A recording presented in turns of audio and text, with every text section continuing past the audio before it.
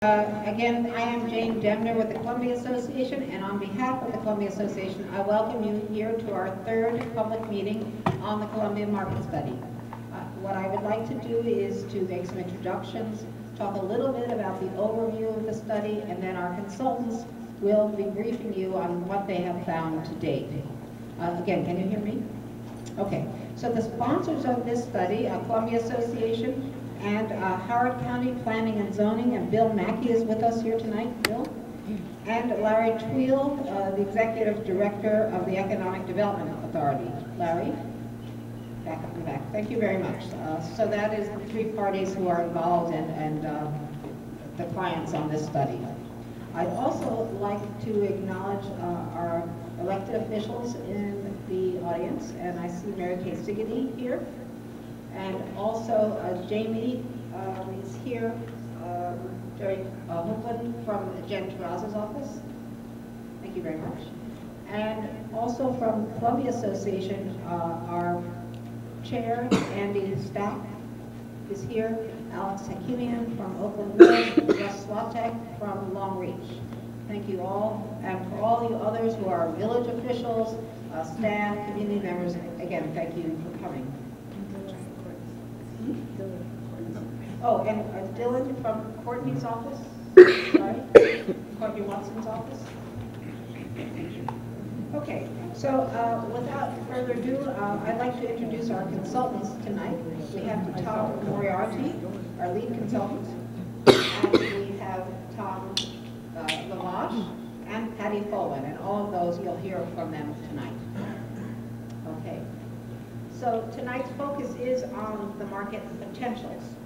What have we learned about the potential for the villages, village centers, and the GEDS corridor? So again, the GEDS corridor is GE, that's the GE part, and then the Dobbin and Snowden corridors, that's what GEDS is. And to understand the markets for those areas within the context of Greater Columbia and the greater connection to Howard County.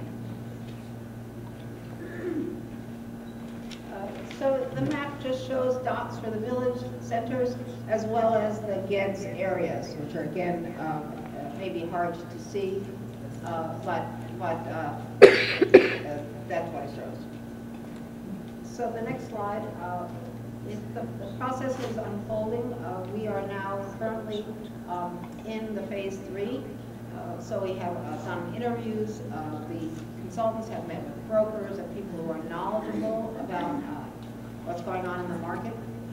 They've identified the demand as well as supply and are here to tell us about what they've found. Next month, the 29th, we'll be at the Howard Community College, and we will have their recommendations and strategies for addressing some of the things that they have found.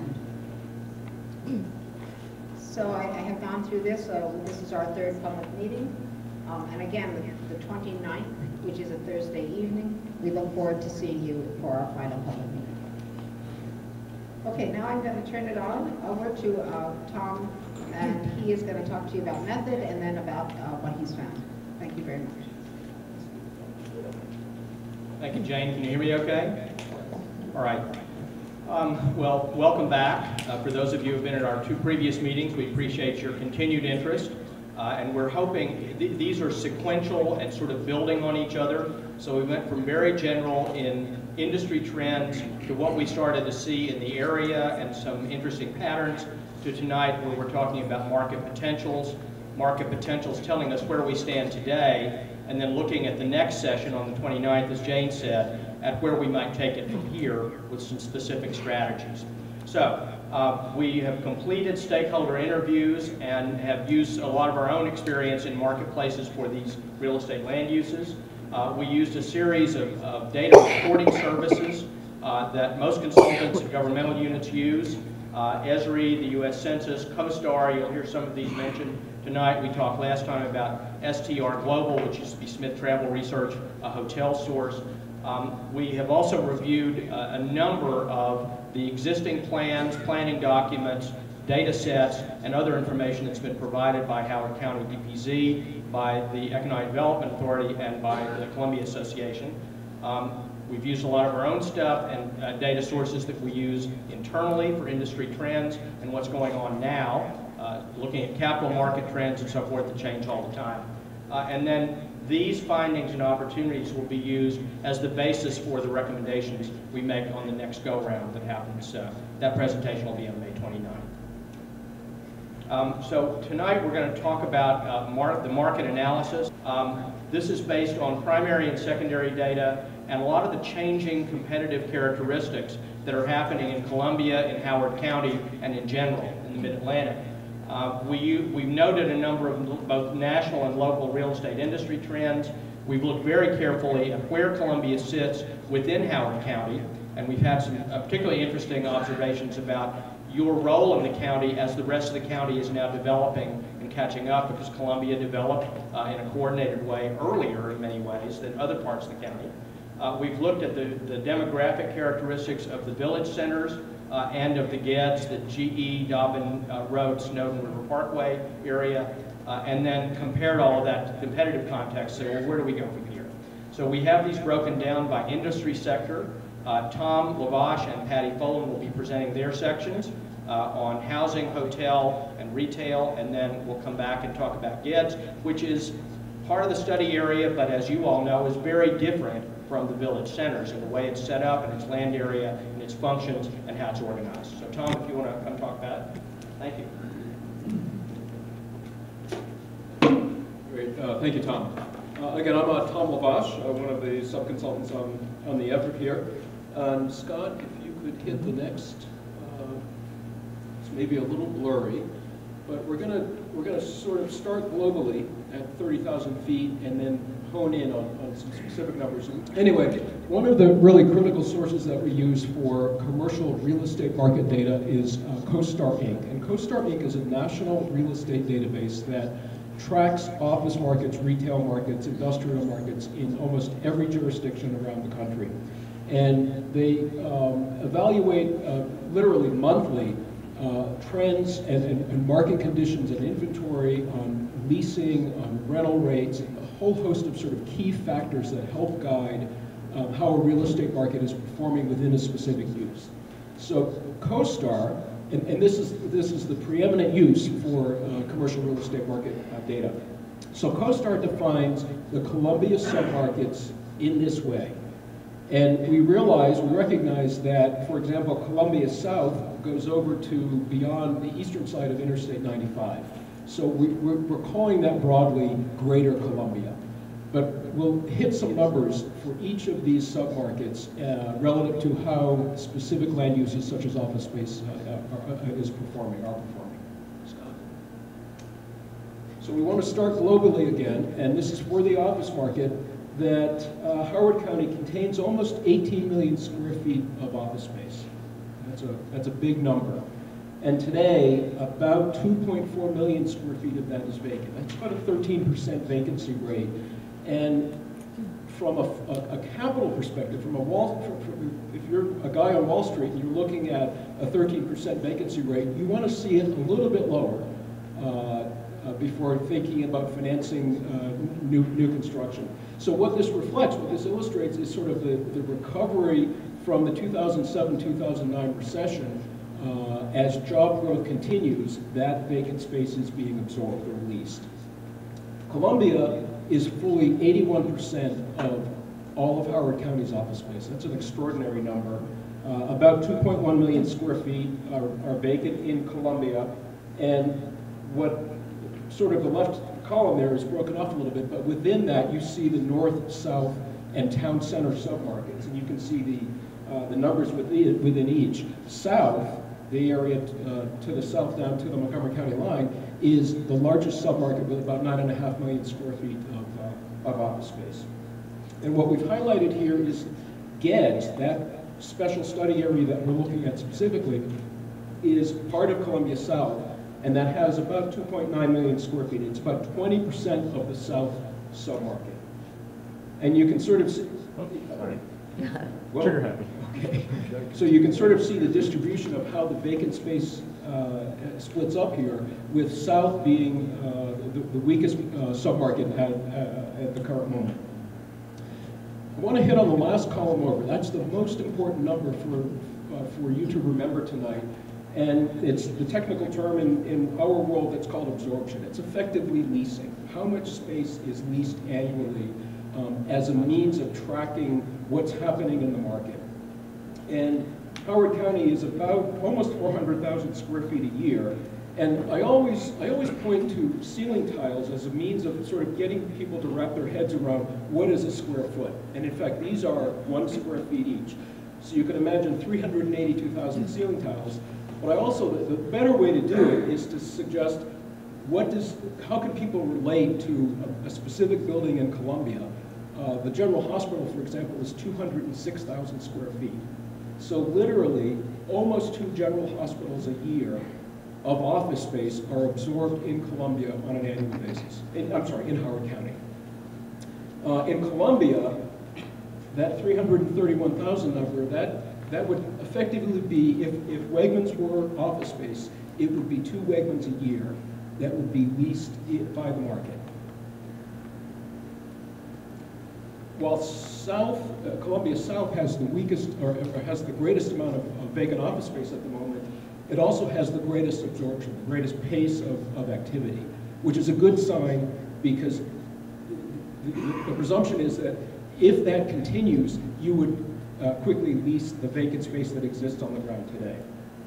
On the other hand, and much of that is probably Columbia Gateway and the office buildings that line Interstate 95. On the other hand, within GEDS, for example, you can see the limited absorption, only 4,600 square feet per year. And this is looking at an 8-year window from 2005 to 2013. And we would typically try to encompass within that window multiple economic cycles.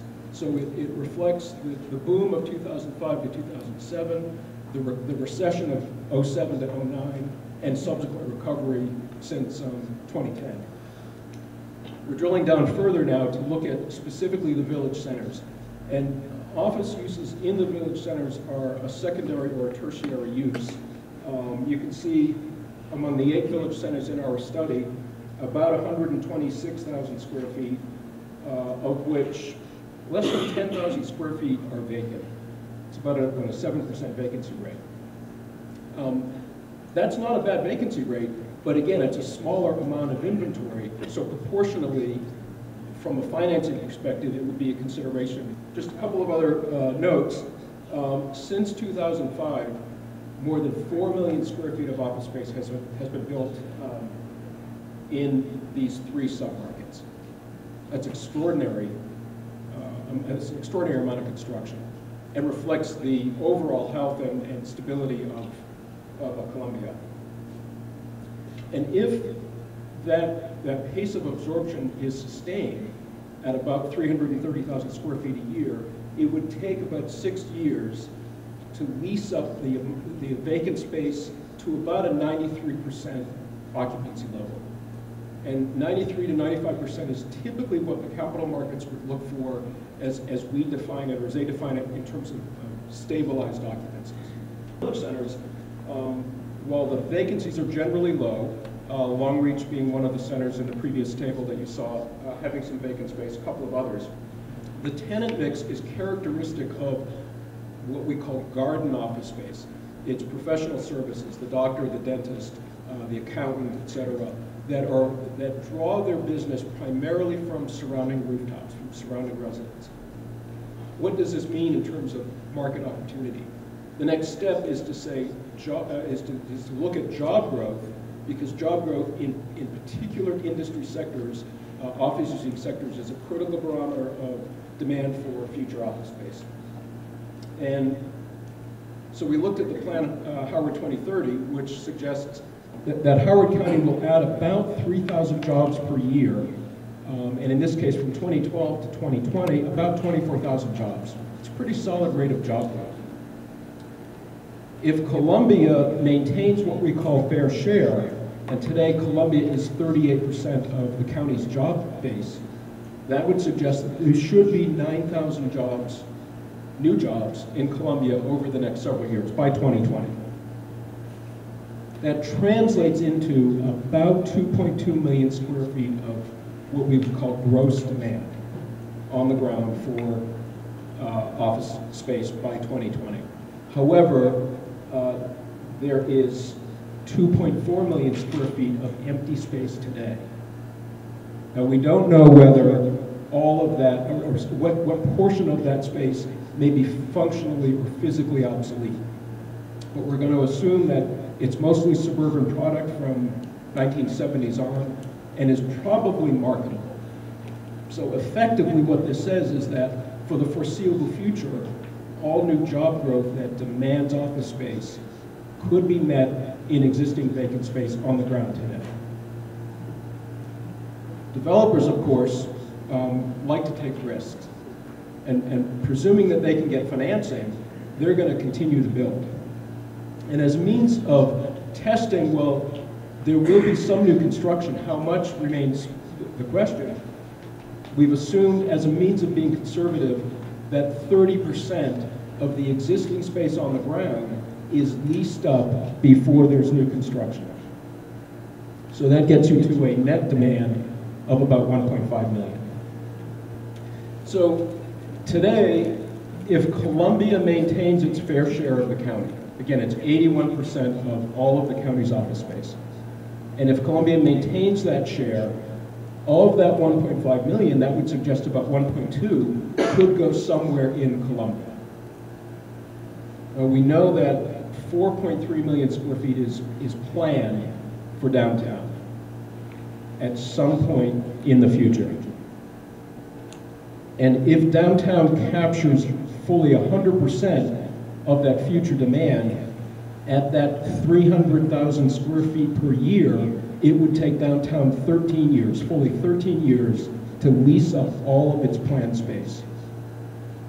That's a number that we have to consider when we're thinking about development opportunities for GEDS as it competes with downtown, for example, as well as the business centers. If we continue that fair share analysis, it would, looking at each village center, the market opportunities suggest it would be fairly limited on the order of 2,000 to 3,000 square feet of additional space per each of the 8 village centers that we're looking at. So it's a fairly nominal amount. The village centers, from an office perspective, will continue to serve the needs of nearby residents. And what it suggests, the implication here is that the more rooftops you have, the stronger the opportunity for supporting services such as retail and office space. One final point on this slide, if I may. Smaller office buildings are much harder to finance. The garden office product that I referred to, generally 5 to 10,000 square foot buildings. You see a lot of it typically around hospitals where they're filled by medical office tenants, for example. Those are typically harder to finance because they're more speculative.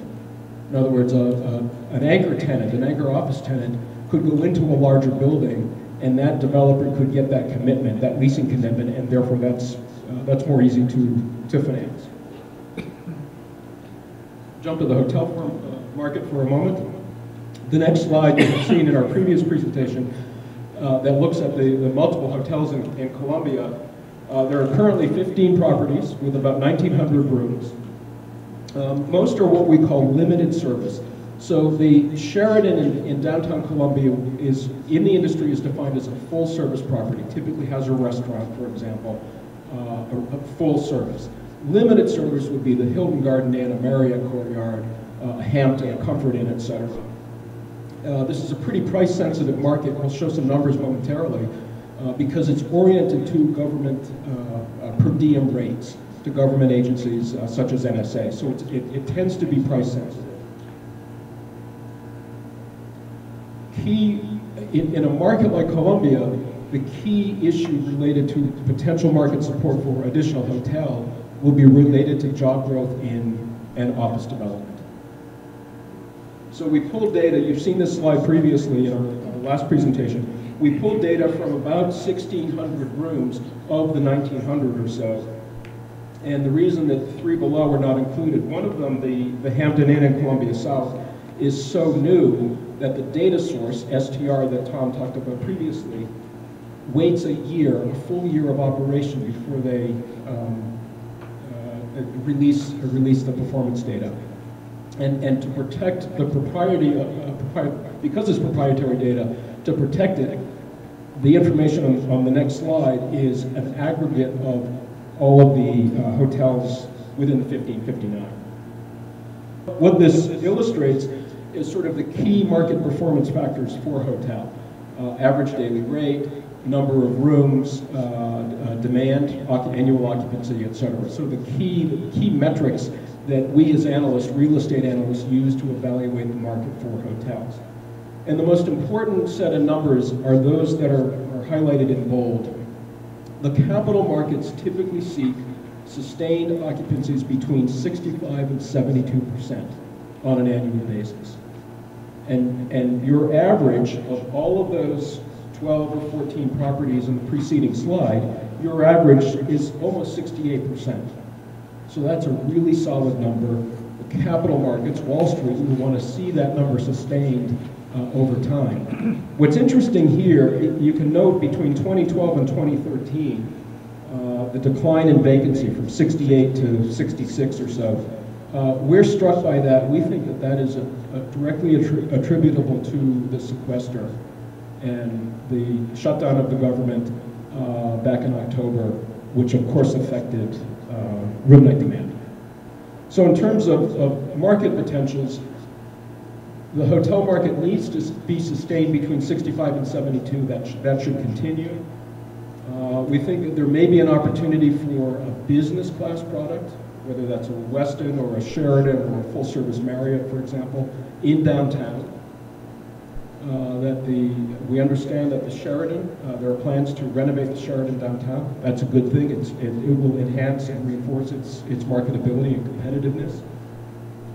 And that Columbia, as we noted, is for a hotel is very oriented to business travelers. So the more your office market grows, the stronger the opportunity for additional hotel development.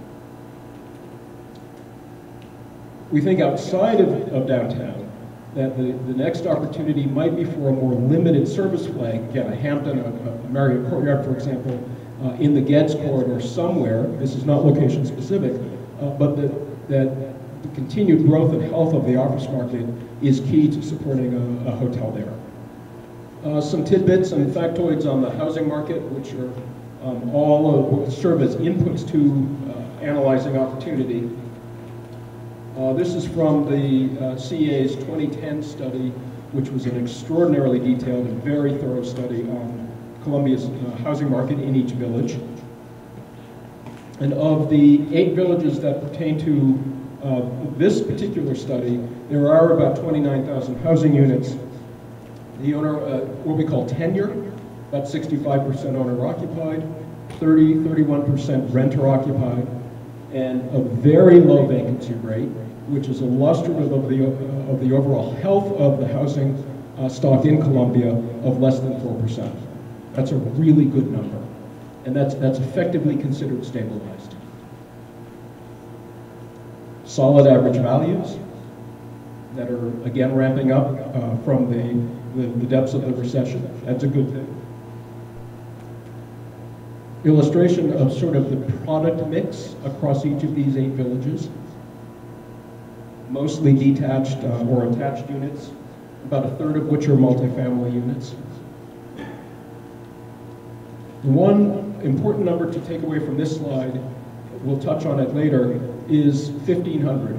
And that's the average annual number of housing starts, permits that have been issued by the county for new housing over the last 10 years. That's an important metric. That's really solid, that's very solid growth. We also looked at the rental market, and these are some of the numbers from that study. And this is important when we begin to think about what are the opportunities for multifamily. There are 50 multifamily rental communities in Columbia, about 9,600 units, mostly market rate, several mixed income, several subsidized.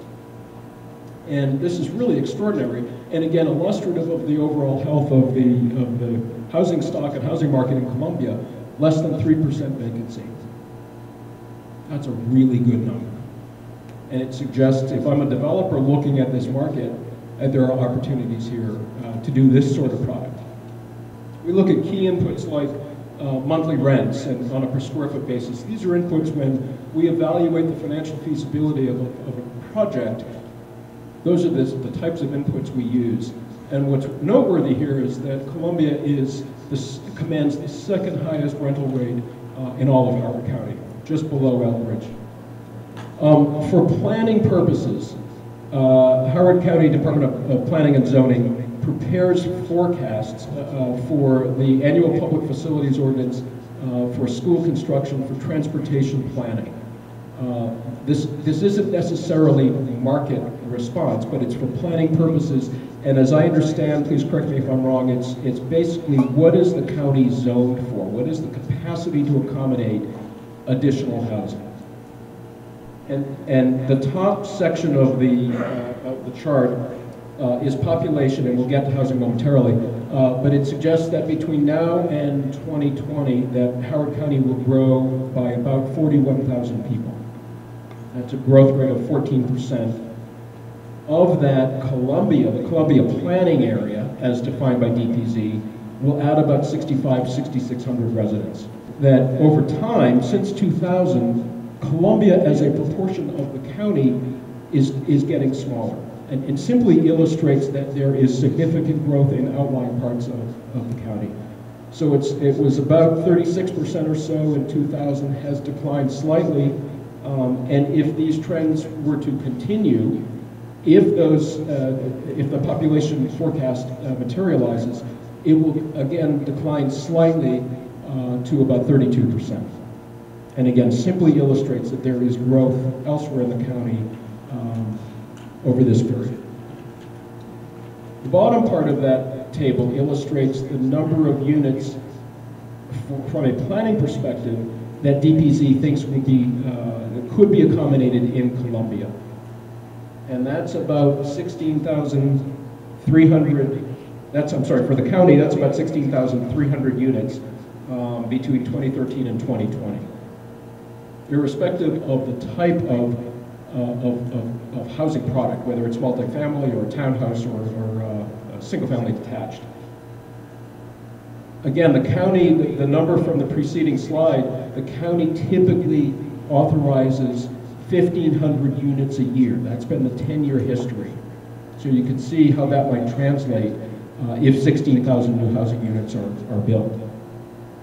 The bottom part of the table illustrates the type of product specific to Columbia that DPZ is forecasting for its planning purposes. And this would suggest about 2,600 multifamily units. The majority of that, in fact probably all of that, will go downtown because the villages are effectively built out. And a little bit of attached product, about 170 units. So we've touched on the plan, Howard 2030, about 41,000 new residents, about 6,600 in Columbia. And as we begin to think about where are opportunities for housing, there clearly is limited land in the villages. I think that we collectively think that the precedent of this and the success of Wild Lake, the 236 units that are being developed at Wild Lake, will be indicative of market response to potential new housing at other village centers, and moreover in downtown as well. And so in terms of testing housing demand, what it suggests is we have no comparables to test for housing in the village centers, on the village center sites. And we need to look at the success of Wild Lake, as well as Project Paragon at Gateway Overlook for GEDS, and how the market responds to them in terms of the amount of time it is required to lease up. Likewise with downtown. Early on market success will be indicative of future potentials. And if downtown, 5,500 units are planned for downtown, if that is in fact happens, that's fully 70% of the planned Howard forecast for household growth. threw a lot of numbers at you. We're going to throw some more with Patty Bowen.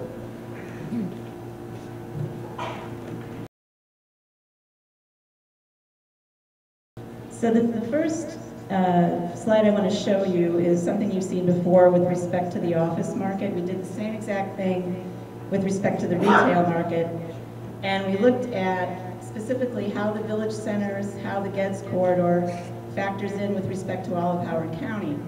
And I think the major point we want to focus on here is the vacancy rate for both the village centers and for the Geddes corridor. If we take out Longreach because of the significant vacancy there with the anchor, we see that the vacancy rate is 3% there, and it's about 2 to 3% in the Geddes corridor. And these are all very, very low vacancy rates. Anything below 5% is typically a very good sign for the retail market. It indicates that, you know, retailers, perhaps some retailers might even be having some trouble finding space because the vacancy is so low. Again, this is just vacancy. It doesn't tell you what type of retailers have been filling the space, but it gives you at least one indication that the retail market is fairly healthy.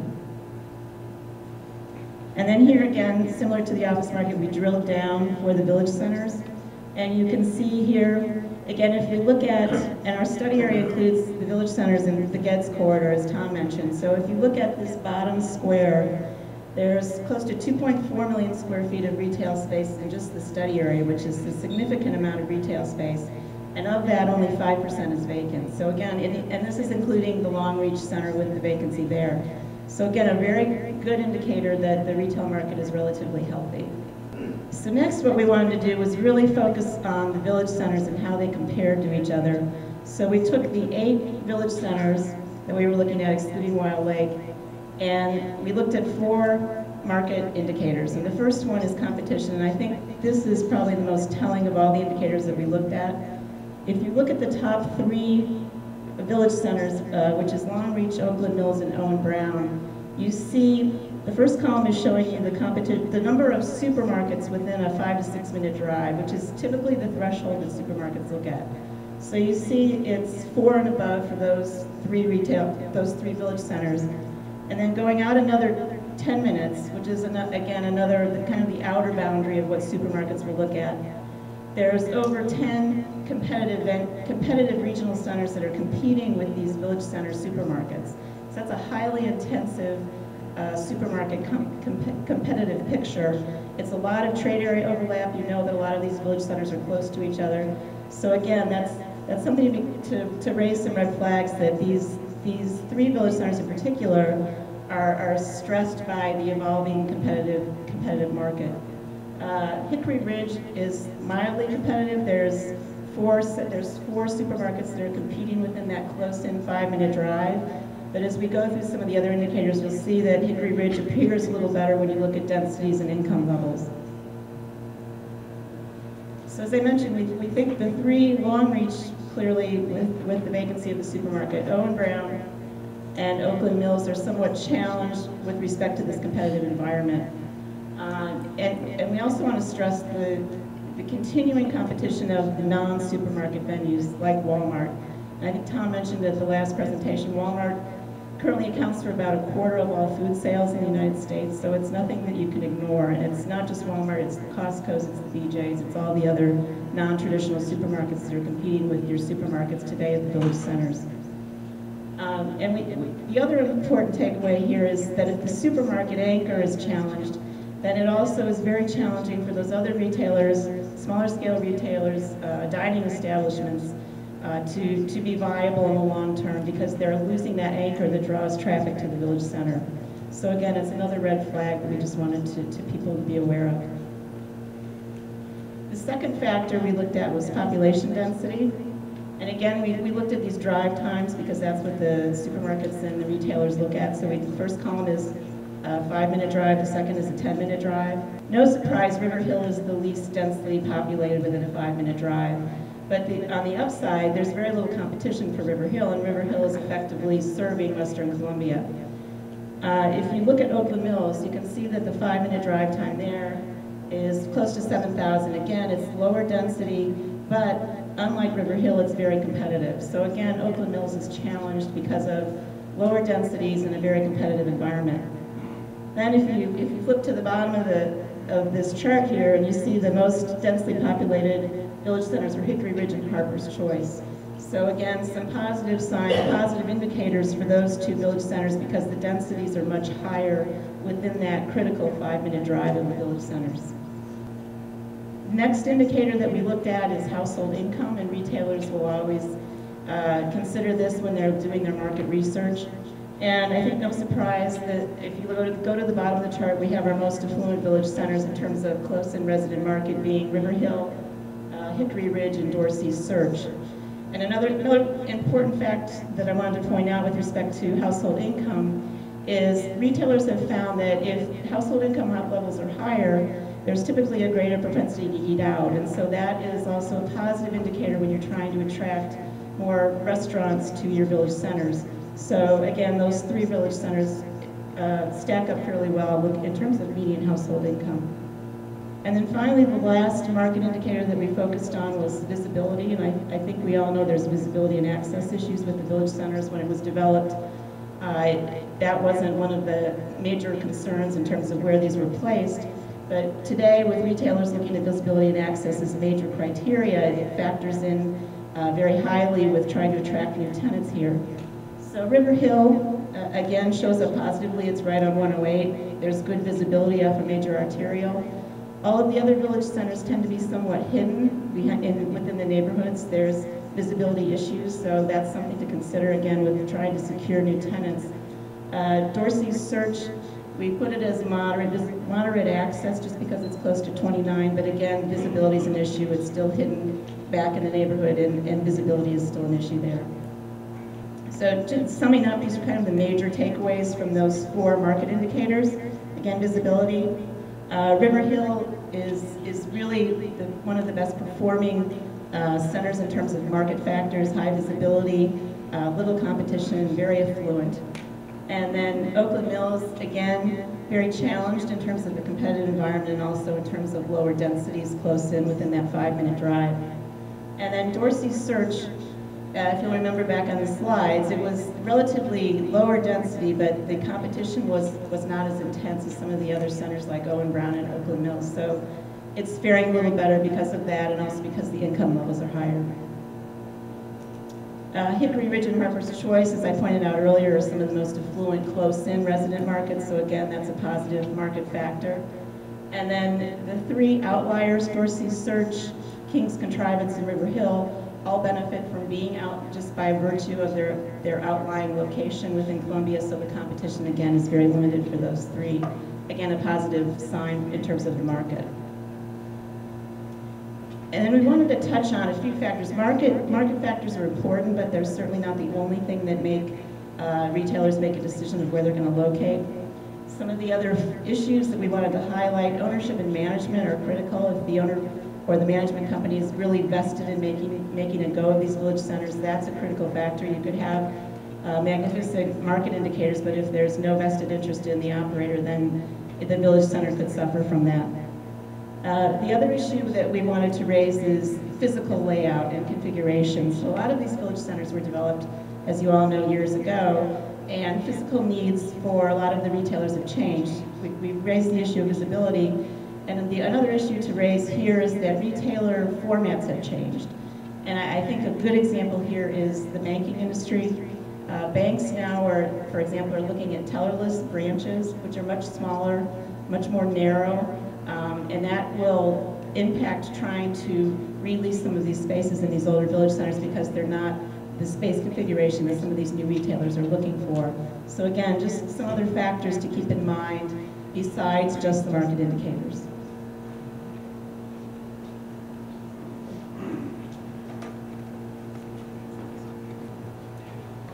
Okay, let's talk a little about the GEDS corridor.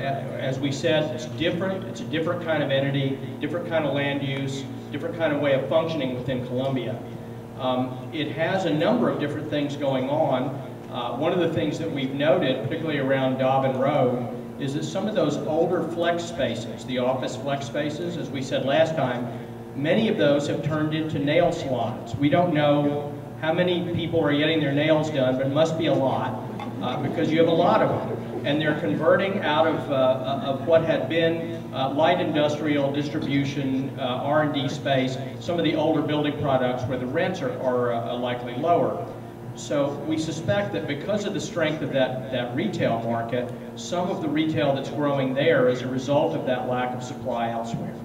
But it makes kind of a mixed bag in the Dobbin Road corridor. But one of the primary uses in the GEDS area is industrial. So Tom is going to talk for a minute about the character of industrial use and occupancy at the moment. Just quickly, if I may, Howard County has about 31 million square feet of industrial space. And then the number below that, the 11.5 million, is what the industry defines as flex space. And that could be like a woodworking shop that has a front in the back, and the front end is occupied by its sales office or its administrative functions. So by definition, it is inherently flexible. And GEDS has some of that as well. But it's a fairly sizable portion of Howard County's broader industrial market. And I think that the zoning and the planning issues surrounding that, and certainly market issues, need to be inherently flexible to accommodate varying tenants who need that sort of space. Typically, the industry defines it as sort of an 80-20 split, where you've got 20% front-end office and 80% sort of back-of-house other functions that are a little bit more industrial. Right now, over the past 8 years, the absorption, again, the leasing activity, is about 200,000 square feet a year. So again, using the example of Howard County General Hospital, which is 206,000 square feet. So the county as a whole is absorbing about one Howard County General Hospital in terms of industrial space annually, all over the county. In GEDS, there's about 4.3 million square feet, and the notable number here is that over the last 8 years, because of the hit when GE vacated, I think, 1.5 million square feet of space, and the Dutch pension fund that owns that property has done an extraordinary job of releasing that space. Of the 1.5 million that departed, if you will, they've leased back about 990,000 square feet of that.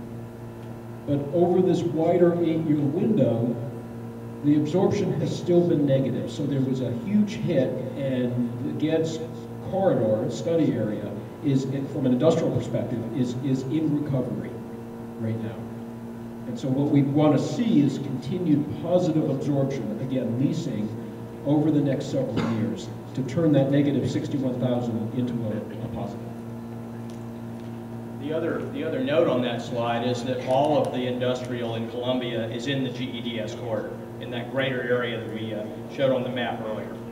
Now, in thinking about, okay, is there development opportunity? Is there growth opportunity? Is there a market opportunity? We wanted to say, well, is there any land available? And within the GEDS study area and the immediate vicinity, an informal analysis was done by the Columbia Association, and it identified that there are 7 parcels. In some cases, these are 2 that can be combined that are adjacent, but there are 7 parcels using a sort of threshold of where does it make sense to look at a site. There are 7 parcels totaling almost a little over 67 acres that are zoned commercial, so that could be flex, office, any number of things. And there are another 5 parcels zoned industrial currently. They kind of are all over the map, literally and figuratively. Some of them enjoy great access, some off the Gateway Loop. There are about a little less than half zoned commercial, but there are a couple of sites by 175 together that have very high visibility, but you can't get there from 175. So you can see them, but you can't get there. You have to kind of loop back around and take some back roads. So these are not sites that are sitting there saying, come invest on me right now. They're not without challenges, but they are vacant land. So there is vacant land. The point of this one is there is a considerable amount of vacant land in the GEDS corridor areas and in the vicinity of those.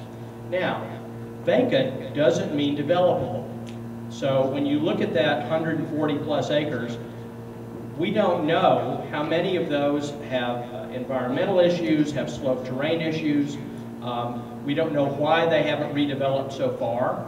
So there is developable land of some size, but we don't have a final acreage. But if you're an investor or you're looking for a prospect for redevelopment in Columbia, you might look at that and say, well, do I want to have to acquire existing buildings from multiple owners potentially and try and put those together and tear them down and build something new, or do I want to try and start with a vacant parcel where I can go ground up?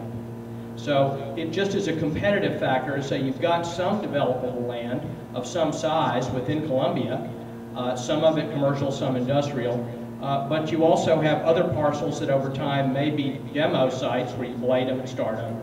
It's just more complicated. So you have some of both of those. There also, we don't know what the infrastructure capacity is in a lot of these vacant parcels. So it's there, but it's not like it's ready to roll tomorrow. The Geddes area is also a very, as Patty said, a very competitive retailing environment, both within the corridor and immediately adjacent across 175. Just in these 4 centers alone, Dobbin Center, Columbia Crossing 1 and 2, Gateway Overlook, and Dobbin Square, there's a little over 1.8 million square feet of retail space. That's a lot. They're almost completely full. They have almost no vacancy whatsoever, extraordinarily high occupancy. So you've got a lot of space and it's full. And who's in them? Well, you have almost every big box, large format retailer, discount retailer. Everybody is in this market because Howard County is a strong affluent residential base.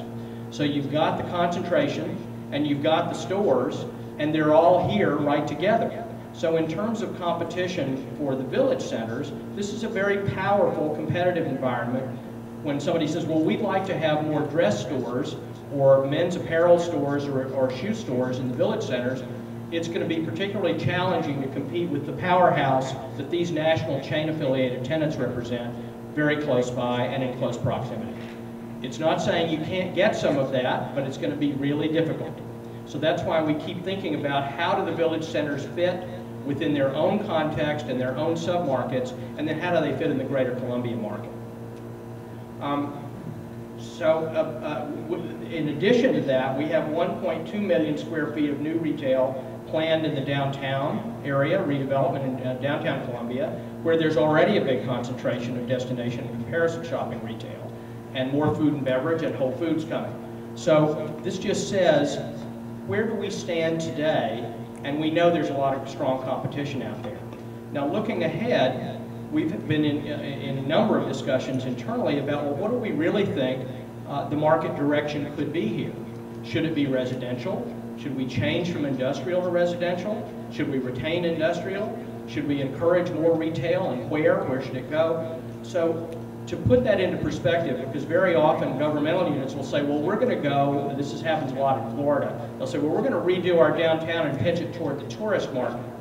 Well, when you look at actual spending, what people spend on a day-to-day basis, and you look at the required sales productivity, and those of you who were here at the last session, we talked about that kind of threshold of the relationship between rent and what people sell, and that if you don't hit a certain level of rent, the landlord can't afford to invest because there's not enough return.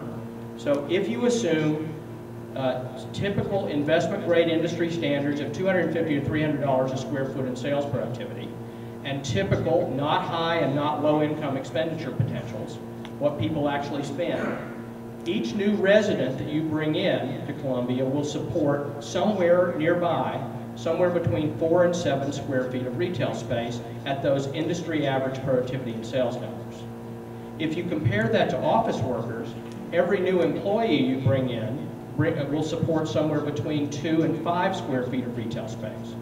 Now what does that mean? Well, if you have a lot of retail close by, because an office worker says, I've got a limited lunch hour, I've got something I need to buy, if it's close by and I can do it, I'll go spend. If it's not close by, or what I want's not available, I may have money in my pocket, but I'm not going to spend it. So to put that into perspective, 2 square feet per new employee would be on the sort of suburban, undersupplied character, and 5 square feet would be downtown Chicago, where you've got a lot of density and you've got a lot of stores nearby. So there's a spectrum across there. The resident spending is a little bit more predictable because people will seek things out. Office workers, it has to be convenient, even if they have the money to spend. Oddly enough, or not surprisingly, the lowest spend and the lowest supportable comes from visitors. It's not to say they're not important, but if you're only going to get a half a square foot to 1.5 square feet of retail per visitor, typically, you better have a lot of visitors if you're planning on having a lot of retail. Now, ideally, the village centers will capture the resident expenditure. The downtown is going to capture office, resident, and visitor. And the GEDS area can capture office worker expenditures, resident expenditures along the major arterials, and 175 is a big draw for all those markets. But the visitor market, you know, that's really going to be driven by whatever happens with Merriweather Post events and other kinds of events that you have that bring in people from outside of Columbia. So relatively speaking, your most important market for future growth is going to be the resident market and the office market. And that argues for consideration of density, which is one of the crossroads that you're at, since the original plan is pretty much built out, and we're now looking forward in Columbia and saying, what else can we have to support? Okay, so to summarize about GEDS, we have near-term continuing conversion of some of that office flex space, particularly around Dobbin.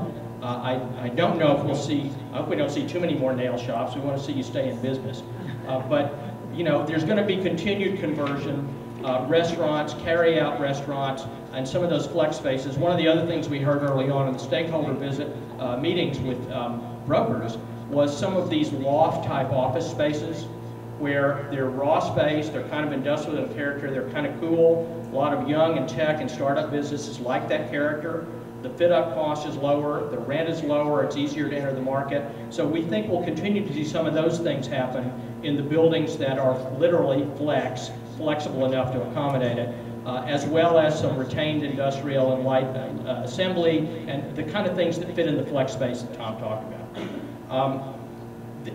There are potentials to consolidate spaces and create new things and create some new options, but that will remain to be seen about which sites they are. There are very site-specific considerations, particularly on that vacant land and parcels we're talking about. There is market support today within GEDS for about 235,000 square feet of office space, additional, between 2015 and 2020. But because of the vacancy rate of what exists today, that can fit in almost completely with within space you've already built. Now, will all of it go there? Well, probably not. But you've got a lot of vacant space, and that's likely to fill first because you've got motivated owner-developers who are saying, I need some rent. I'll make a deal with you. And that's going to slow down the opportunity for new office development in the GEDS corridor for a while, at least till you get some of those stabilized occupancies that Tom mentioned earlier. There's market support for a modest amount of 122,000 feet of industrial based on past trends in 2020. But again, you've got vacant space in industrial, so that's likely to go in as well. It'll all fit in the existing space you've got. New target industries, as economic development strategies proceed, and we look forward, those kinds of things will help transform this down the line, and we'll be addressing some of those target industries in the next go-round of the recommendations. Okay, so the market potentials in the village centers, as Tom said earlier, no village center will support more than about another 3,500 feet of space. This has been based on existing conditions in the top line. So professional offices in the village centers varying from location to location, with GEDS supporting that 236.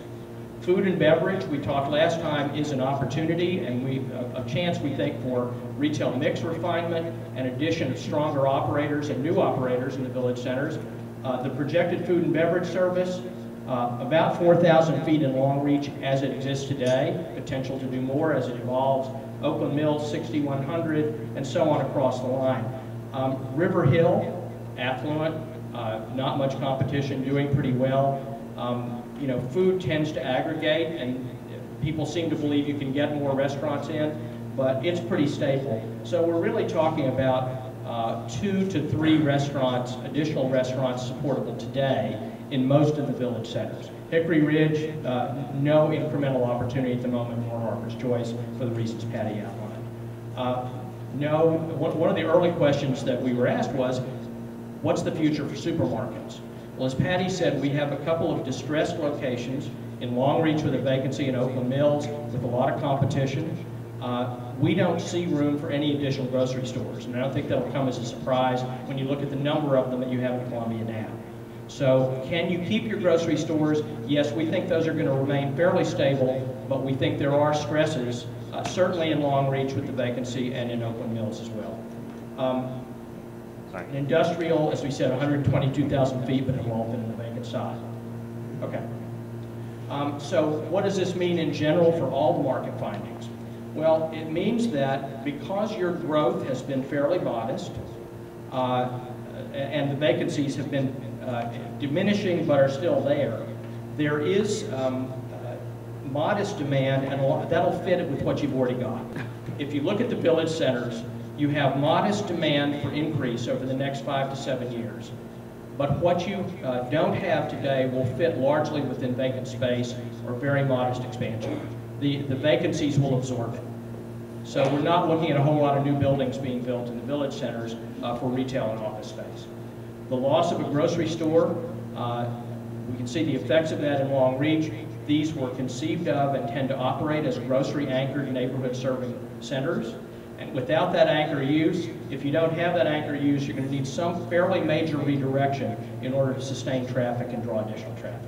So if you don't have a grocery store or lose a grocery store, we need to find something else, and it may not be a grocery store, that fits in the space, that works well, provides a community destination, a service, and a draw, because that's what the other retailers that originally depended on the grocery stores will depend on. Same issue with the industrial and GEDS we mentioned. How could this change? And this is where we're going to be focused over the next 6 weeks or so, or 4 weeks or so. An exceptionally large space user coming into the Columbia market could alter the current land uses in GEDS in particular, whether it's a major industrial user, whether it is a major office headquarters location. If Amazon says we're going to put our Mid-Atlantic distribution center in GEDS, that would change the character of everything. But we don't know where that situation stands at the moment. So for the near term, we're sort of treading water, holding even. We're roughly in proportion. We don't see giant changes coming based on recent market trends. So now the challenge for us is to look ahead and say, what can we do with opportunities yet to come?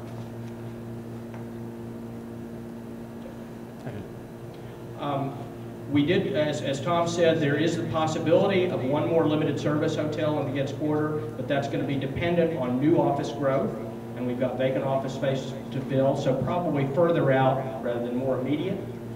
There is a near-term office opportunity in Columbia. People want to live here. Between the quality of life and the schools and where you are and the jobs in the area, this is a desirable place to live. Based on some of those planned numbers, there's room in the market by 2020 for 2,600 to 3,500 new units at least, and the difference there is how many people live in those households. So if you look at the 2,600 units, that's based on the county-wide average household size of about 2.5 people. If you look at the 3,500 units, that's more directed toward who we think the likely residents are going to be downtown. Older empty nesters who are saying, I don't want to keep the lawn anymore, but I want to stay in Columbia. Young professionals who want the urban lifestyle and the amenities nearby. If you look at other urban residential developments like this in the Mid-Atlantic, those are the primary markets. You don't get as many people with kids, although you get some, who want that lifestyle. So as those 400 units open this year and 400 more next year, we'll see how that fit goes, but if you look at other models, that's how it's worked. So we think you're likely to have more smaller average household sizes. That's about the 3,500 to 1.9, so less than 2 people.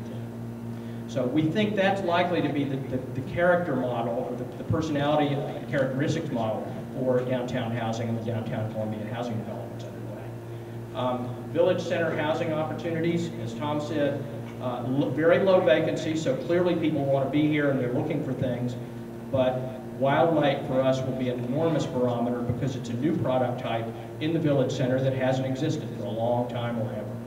So we're very curious to see how that's going to shake out and look at pre-leasing and pre-sales and use of the retail space.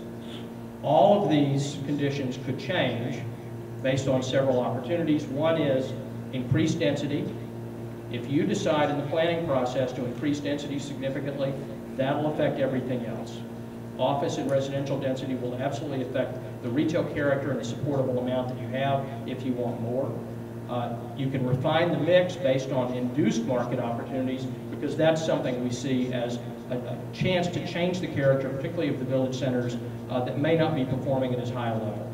What can we build on there to strengthen them and address some of the market-based challenges in density and spending power that exist today?